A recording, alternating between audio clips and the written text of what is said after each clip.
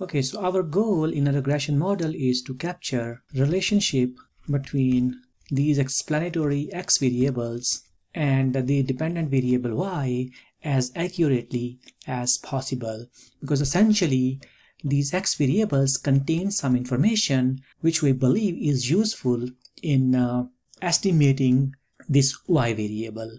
Sometimes we do not write our model properly, hence our x variables on the right hand side do not show a proper relationship between x variables and y variable.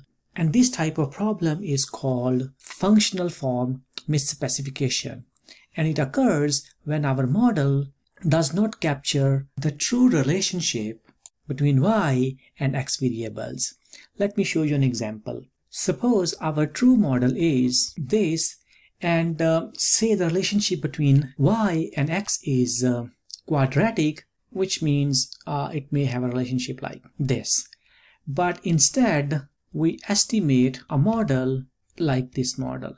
So this is this estimated model, right? So our estimated model in this case is suffering from the problem of misspecification, right? So this is the question: should x's be appearing in square or higher order terms, or we should include x's only in the linear form? Let me show you an example in R. Okay, so in this example, we are looking at this crime data set, and we are modeling economic model of crime that we saw earlier. In this example, I'm going to estimate this model without quadratic terms, and then I'm going to include all the quadratic terms of all of these explanatory variables in my second model.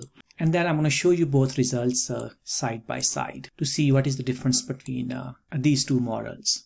So we can see that each of the quadratic term that we included in the model is statistically significant, which means probably we should be including these quadratic terms in the model. The other thing we can do is we can test for the joint hypothesis that whether these quadratic terms are statistically significant jointly. And we can apply this F-test. The F-test value is about 31.40 and the p-value is very close to 0, which means that we reject our null hypothesis that these quadratic terms are jointly insignificant and conclude that at least one of these is statistically significant. We conclude that our initial model without these quadratic terms overlooked some potential nonlinearities.